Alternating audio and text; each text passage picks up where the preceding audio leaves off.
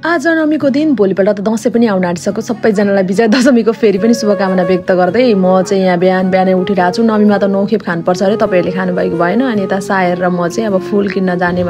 सायर तामाङ, म छेत्री हो, तर उसलाई चाहिँ छेत्री जस्तो देखिन्छ, म चाहिँ तामाङ नै जस्तो देखिन्छु है, होइन सायर? अब हामी चाहिँ जाँदैछौँ कहाँ? फुल किन्नलाई। चट्टसँगले 5 करोडको बेगम बेलिया चाहिँ ल्याउनु पर्छ है हामीले। कति करोडको अरे? हामी चाहिँ अहिले 10 करोडको सोफामा छौँ। ए सोफा अरे पलङमा 10 करोडको। यो सिरानी त झन् मैले पुरै यो एकदम मलमलको सिरानी। के हो उसको चाहिँ दिन्छ अनि? यो मान्छेको म बनाउँदिनँ, मेरो मात्र बनाउँछु। हो कति राम्रो आँखा भाइ। के छ? Happy Dashain guys. यहाँ उर्लाबारीमा फुलको खोजीमा हुनुहुन्छ भने चाहिँ उहाँ दाइलाई सम्पर्क गर्नु है। कति लजाउनु भएको उहाँले चाहिँ एकदम राम्रो फुलहरू यहाँनिर नजिकै रहेछ। उर्लाबारीमा हुनुहुन्छ भने चाहिँ यसो फुल लिएर आउँदैछौँ। फुल किनेर आइसकेपछि यतापट्टि गमला किन्न आएँ। यो चाहिँ उर्लाबारीको नजिकैमा छ होइन। तपाईँहरू पनि यो ठाउँमा गएर गमला किन्नु होला। यहाँको अङ्कलले एकदम सुलभ दरमा चाहिँ गमलाहरू दिनुहुन्छ। म जहिले पनि गमलाहरू चाहिँ यहाँबाट लाने गर्छु। आमा मलाई के ल्याइदिनु भयो? के छ अब यो ब्यागमा? यहाँ मलाई ल्याइदिएको मिठो चिज ल्याएको छ। पाहाडको बुवा बुवा मलाई के ल्याइदिनु भयो?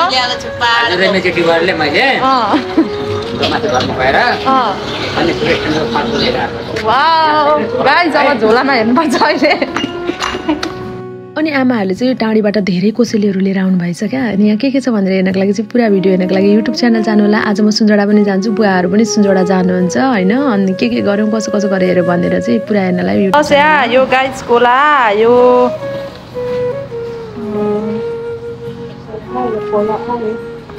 कोला आयो बेच्ने गयो कोला। ए गाइस हामी सस्तो मूल्यमा कोला दिन्छौँ। महँगो छ नि कोला।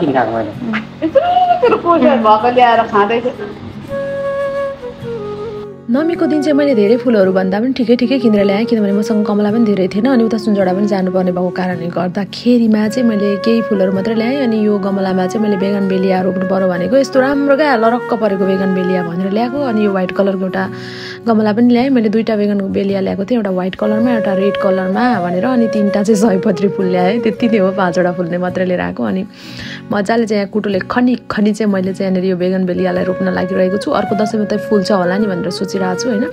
अनि म चाहिँ एकदम छिटो काम गरिरहेको छु। अनि तपाईँहरूले चाहिँ आज नवमीको दिन के गर्नुभयो होइन? सबैले राम्रो काम गर्नु होला। अनि यो चाहिँ अस्ति उहिलेदेखि राखेको माटो हो क्या। यो माटोलाई चाहिँ बरु यतापट्टिको माटो, चिसो माटो र तातो माटो मिलाएर चाहिँ म राख्दैछु। यहाँ त कस्तो धुलो भुइँ उडिरहेको छ नि। यो माटो चाहिँ मैले अस्ति नै सुनजोडाको जङ्गलबाट लगेको। उर्लाबारीमा त अब पाइँदैन माटो, अनि त्यही भएर सुनजोडाको जङ्गलबाट चाहिँ लगेको। अनि यो माटो चाहिँ एकदम फुर्र भएको कारणले गर्दा पानी पनि लगाएँ, पानी लगाएर माटो लगाएँ। अनि यो फुलहरूलाई राम्रोसँग हुर्काउनको लागि हामीले के गर्न सक्छौँ भनेर पनि भन्नु होला। म चाहिँ कोही बेला अन्डाको फुललाई पिटेर लाउँछु, कोही बेला त्यो हुन्छ नि सब्जीहरूको रस पनि लगाउँछु। त्यसो गर्दा पनि फुलहरू राम्रोसँग हुर्किँदो रहेछ होइन। त्यस्तै गरी त्यो माछा मासुको झोलहरू पनि, यो फुलहरू पनि अलिअलि मांसाहारी नै हुँदो रहेछ क्या। यिनीहरूलाई माछा मासुको झोलहरू हल्का हुन्छ नि, त्यो नगनाउने तरिकाले लगाइदियो भने अझ मजाले छिटो हुर्किँदो रहेछ। मैले चाहिँ त्यो महसुस गरेँ। अनि त्यो पछाडि त्यो फलफुलका सब्जीहरू कुहियो भने पनि यिनीहरूलाई चाहिँ त्यहाँभित्र माटो मुनि गाडेर चाहिँ लगाइदिन्छु। अनि मैले चाहिँ त्यो एउटा बेगनबेलिया रोपेँ। अनि अर्को ठुलो गमला थियो, यसमा पनि मैले यो अर्को बेगनबेलिया रोपेँ। अनि मलाई चाहिँ अब हतार पनि छ, किनभने सुनजोडा पनि जानु छ। मैले सायलाई कैँची ल्याउन लाएँ। कैँची ल्याउनुभन्दा अगाडि नै मैले त्यो काटिसकेको थिएँ। मलाई चाहिँ हिजो आज सायले निकै कामहरू सघाउनुहुन्छ। अब ऊ ठुलो पनि भइसक्यो, मेरो बिहे गर्दा त ऊ सानो थियो। मलाई यहाँ कोक ल्याएर दिँदै हुनुहुन्छ। अब कोक भनेपछि त मेरो जिन्दगी नै कोकमय नै हुन चाहन्छ। को हुनुहुन्छ कोक लभरहरू। अनि म चाहिँ यता सुनजोडा आइपुगिसकेको छु। यहाँ बुवाहरू चाहिँ सुतिराख्नु भएको छ, गफ गरिराख्नु भएको छ। मम्मीले चाहिँ टपरा बुन्दै हुनुहुँदो रहेछ। हाम्रो मम्मी चाहिँ एकदम राम्रो टपरा बुन्नुहुन्छ है। नवमीका दिन 2टा एउटा छु। यता मेरो भाइ सबसे छेत्री जस्तो देखिने चाहिँ यहाँ छ। यो त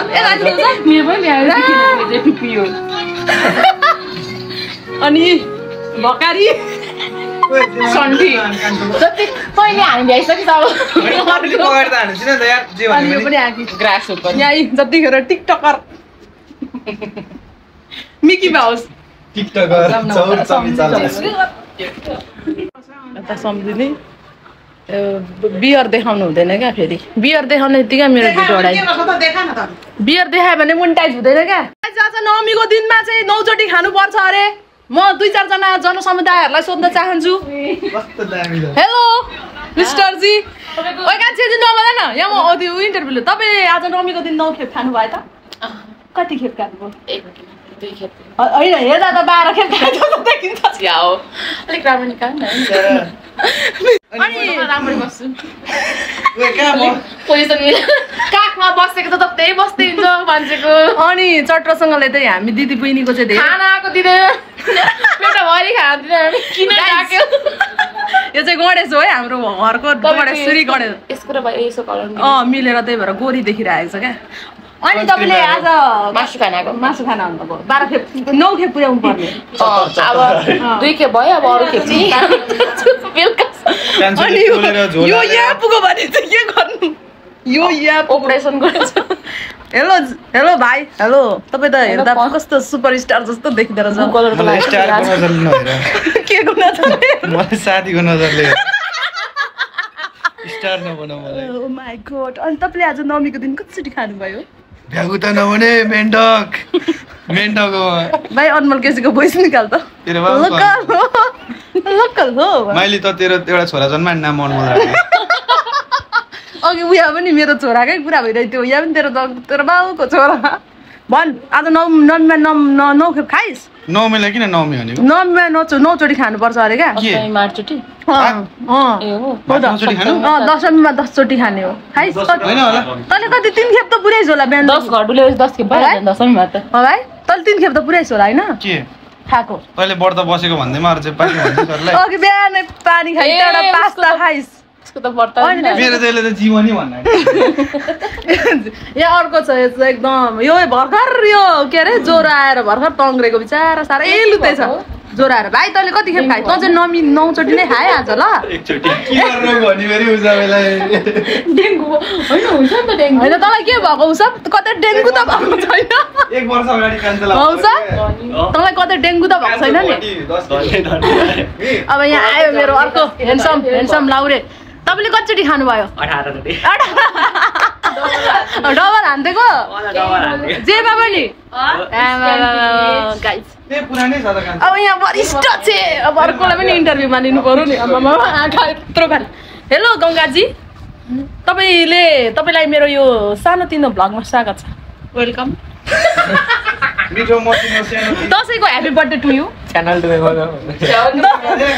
ह्याप्पी बर्थडे टु यु तपाईँलाई अनि तपाईँले आज नवमीको दिन कति मेरो मर्जी जतिसुकै चोटि खाम तँलाई किन भन्नु होइन यो मेरो एकदम यो नवमीका दिन कतिचोटि खाने भन्ने प्रश्नको जवाब दिनु न अब भरे पो थाहा हुन्छ त अब अहिलेसम्ममा चाहिँ कतिचोटि खानु कसरी खाएँ मैले कसरी जोडिरहेँ मैले एकचोटि खसीको मासु खाएँ अर्कोचोटि कुखुराको खाएँ अर्कोचोटि चाउचाउ र अन्डा खाएँ अर्कोचोटि पास्ता खाएँ अब 5 खेप त भएछ अब 4 खेप मात्रै रहेछ होइन ल गाइस यहाँ सबैजनाले खाइसकेका छन् यो चाहिँ भर्खर काठमाडौँबाट आएकी हो है काठमाडौँबाट आउँदा तपाईँलाई भमिटिङ त भएन नि हुँदैन जस्तो पनि लाग्छ नभए यसो भमिटिङ भएको भए त अलिक घट्नु हुन्थ्यो होला कहिले मलाई मिच्छ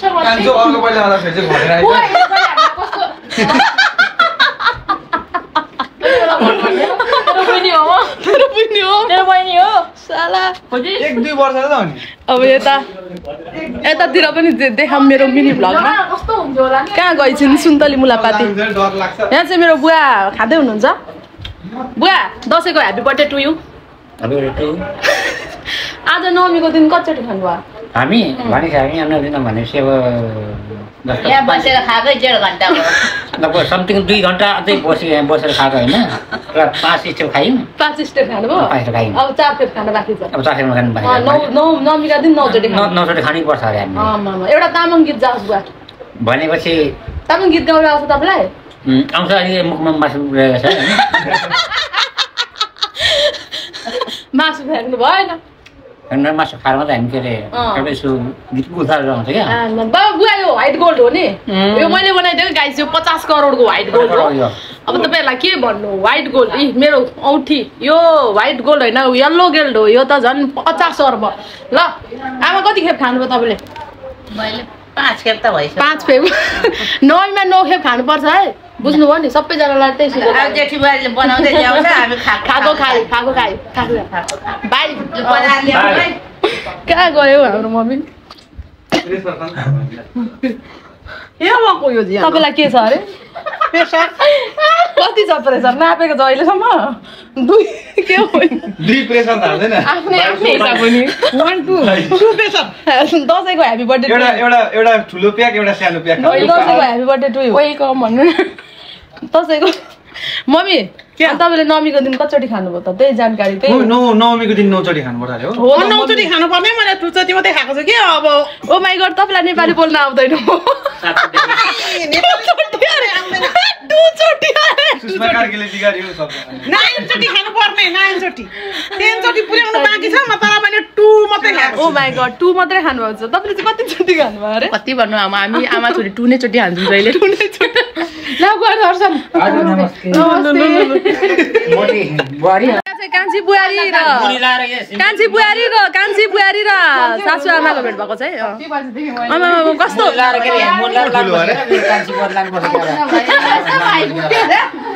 ओहो मान्छे त अन्त कस्तो क्या बुवा मोटाउनु भएछ नि अलिकति हो होइन मोटाउनु भएको छैन अहिले भन्नु हुँदैन उहाँले मोटाएको छैन भन्छन् सिम्पल क्या सिम्पल अलिकति बुवा मोटाउनु भएछ अनि हाम्रो खानपिन भइसकेपछि चाहिँ माथितिर गाउँहरू डुल्न जाने भन्नुभयो क्या बुवा आमाले अनि हामी सबैजना चाहिँ माथितिर चौरीतिर डुल्न गयौँ अनि मेरो मरेको हरियो क्याटरपिलर जत्तिकै मराइदिएको छ लार्वा किरा सम्झिनाहरू चाहिँ घुम्न आएको हो गाइज